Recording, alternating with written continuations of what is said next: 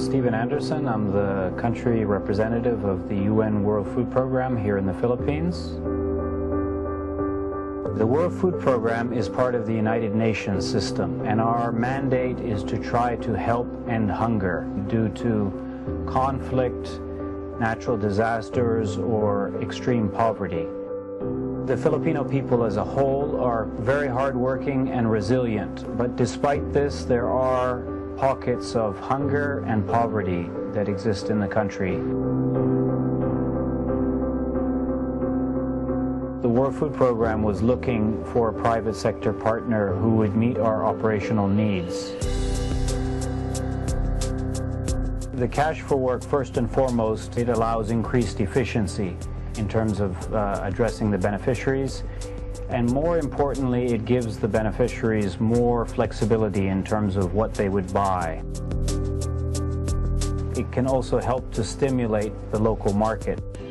The beneficiaries very much appreciated being able to go to the local sari-sari stores where there are GCash outlets, which were much closer to their houses. The GCash pilot was really focused in and around Metro Manila. Our hope is to take the lessons that we drew from the experience here in Metro Manila and transplant them and expand here in central Mindanao, where World Food Program has its main operations in conflict-affected areas. The interest in this pilot, which we accomplished together between the World Food Program and Globe, went way beyond the Philippines. It was picked up by the CNN World Report, and more recently I was asked to actually make a full presentation on how the pilot evolved to all the World Food Program country directors worldwide.